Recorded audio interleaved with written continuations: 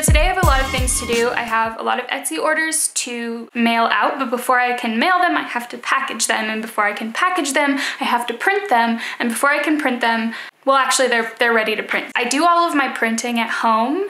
I finally have a printer, and I thought I would take you guys along with me because this is something that when I was researching it, I didn't know how to do it all. And so I thought I would take you from start to finish how I fulfill my print orders at home.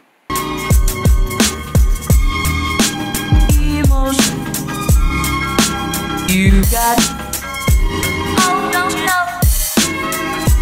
I want to give a huge thank you to Skillshare for sponsoring today's video. I wouldn't have learned how to do any of this printing process without the use of Skillshare, and I've been using their platform for about 1.5 years now, and I can honestly say that I wouldn't know how to do half of the things that I do without the classes that I've taken on Skillshare. For those of you who don't know what Skillshare is, it's an online learning platform for creators, and my favorite part about it is that you're learning from other creators. You're learning from people who are doing the thing that they're teaching you. And to me, there's something so special about learning how to do something from the person who uses it in their daily life.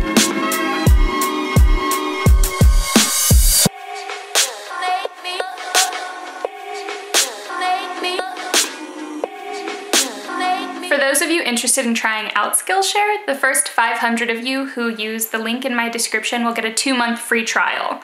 I literally cannot tell you how much Skillshare has changed my life, and I think that you would probably learn some really cool things. So if you're interested, the link is in my description, and I hope that you learn a whole lot. All right, back to the video. So the prints that I'm making today are from this painting that I did a while ago. I freaking love it. And so I've already scanned it in, so I'm not gonna do that again. But what I do after I scan it in is I pull it into Photoshop and I kind of work out some of the blemishes, if there's any dust on the scanner, things like that. So once you've scanned in your file and you've cleaned it up in Photoshop, you bring it in and you create a border for your print. Actually, the way that I learned this is through a class on Skillshare, so if you're interested in learning how to do this specifically, use my link in the description to get your 2-month free trial and go check out the class. She explained it a lot better than I will. So once you've got your print document set up, you print it. Really? I always spill coffee on myself. The sweatshirt is actually covered in coffee. But I'm living my best life.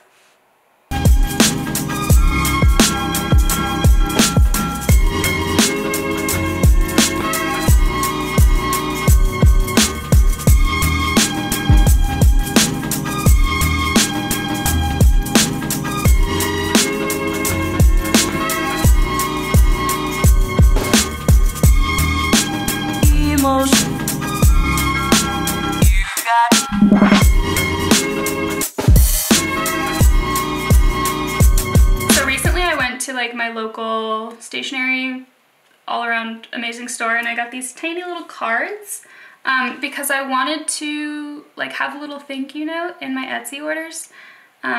So I made this guy.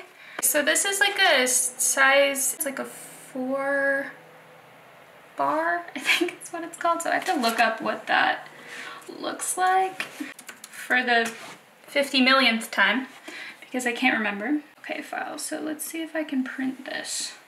I've never tried to print something so small on my printer, so we'll see. That's not even right. Okay. Okay. You got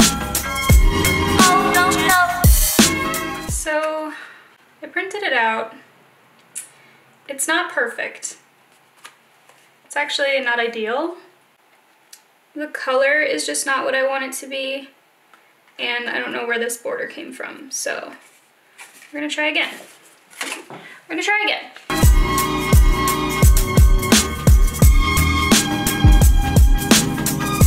So I don't know why I measured these, like I measured the paper, and It is different measurements than like 4-bar paper is supposed to be, but for some reason my printer thinks that it is the 4-bar dimensions instead of the actual dimensions that it is, so I have to trim all of them.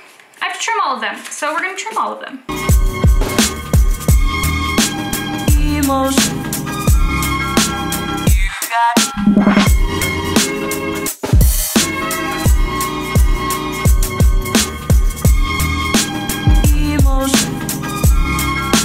you got oh, don't you know?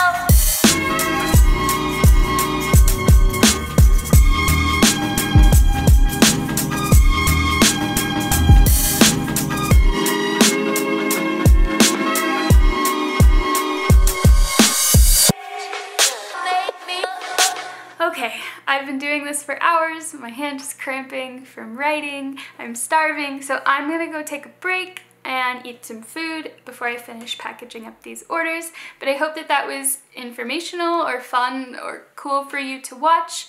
And if you're interested in learning more about this process, I learned how to do it via classes on Skillshare, so I highly recommend that platform for you as well. And remember, if you're interested, you can get a 2-month free trial using the link in my description.